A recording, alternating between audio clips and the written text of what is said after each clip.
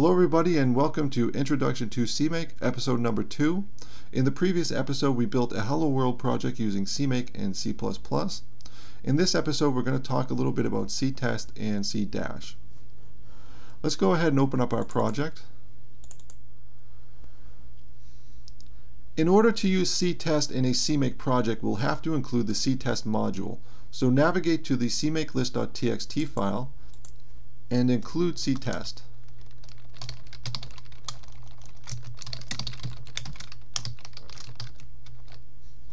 If you look over here in the Solution Explorer, you'll notice that we have 4 targets available. When we build this project, because we included the CTest module, you'll see that we get a bunch of new targets.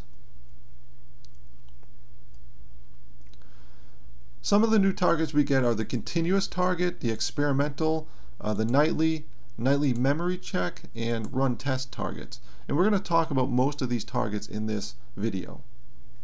Let's go ahead and add our first test to the project. To do this, we'll use the add test command. The first parameter passed to the add test command is the name of the test. For this test, we'll just call it test1.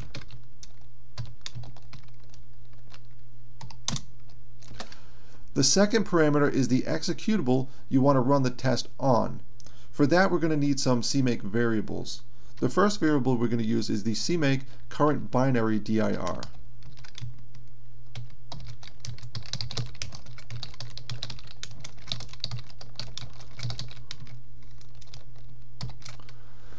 The CMake current binary dir just points to the build directory. Now once we're in the build directory, we need to specify the executable we want to run. In this case, that's Hello World. For that, we'll use the project name variable.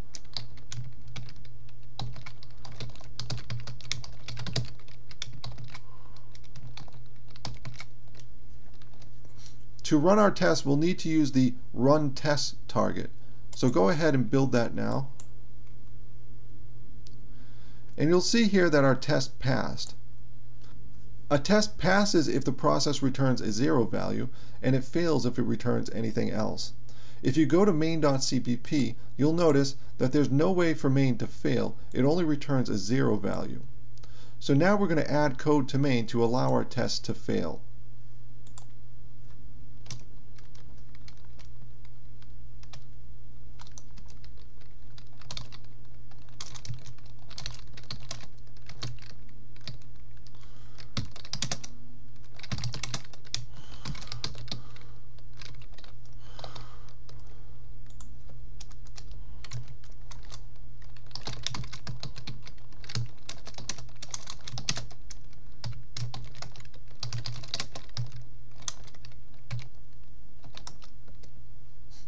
All this code does is checks to see if a parameter was passed to main.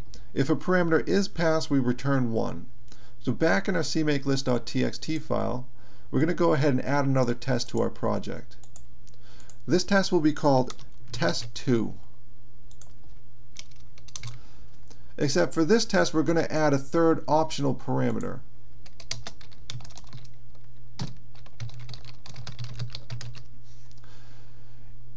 It doesn't matter what the value of that parameter is, because in main we're just checking to see if there is a parameter. So now that we've added our second test, we need to go ahead and build our project, and then we can run our tests.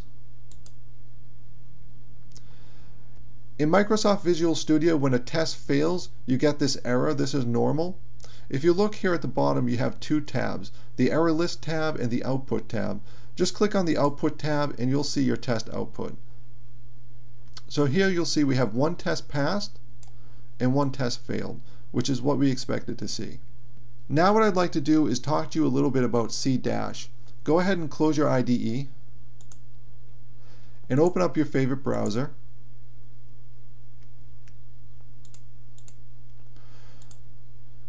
We're going to go to cdash.org.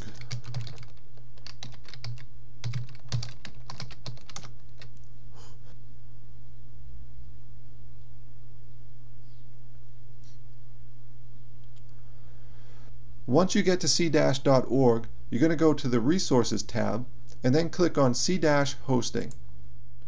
Now you'll need to either log in or register. I'm going to do this off screen so I don't have to blur out my credentials. I'll be back in just a second. Once you're logged into CDash, you can go ahead and start a new project. CDash is going to ask you for information about your project. The only thing that's actually required is the name of the project, so go ahead and fill that out now.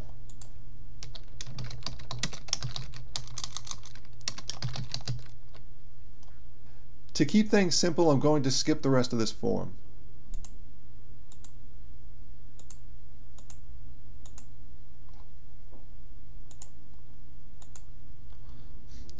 When you get to the end, go ahead and click Create Project.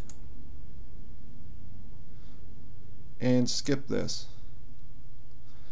And over here you can say Update Later.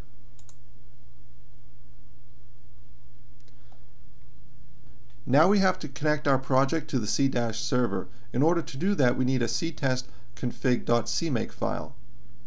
Fortunately, CDash can generate this file for us. Go ahead and select the Edit icon. That'll bring you back to this form we filled out earlier. If you click the Miscellaneous tab, you'll notice that there's a link here now. Go ahead and click that, and it'll ask you to download a file. Save that file to your desktop.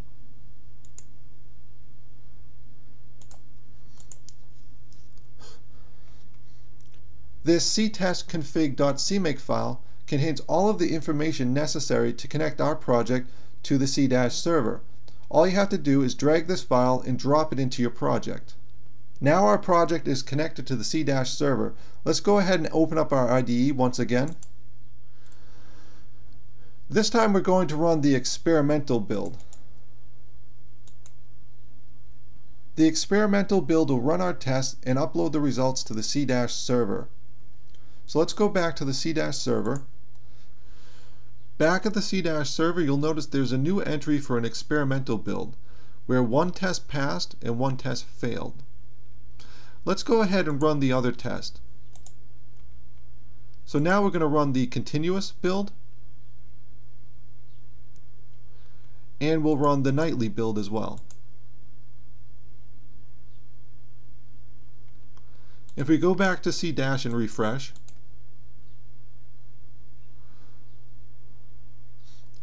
you notice we now have the experimental build as we had before, but we also have the continuous and the nightly build.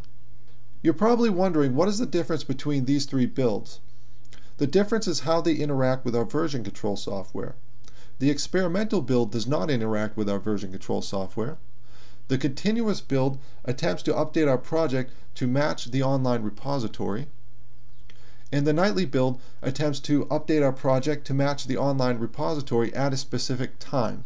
Currently, we don't have version control software set up in a project. We're going to discuss how to set up version control in the next video. Thank you for watching, and I'll see you in the next one.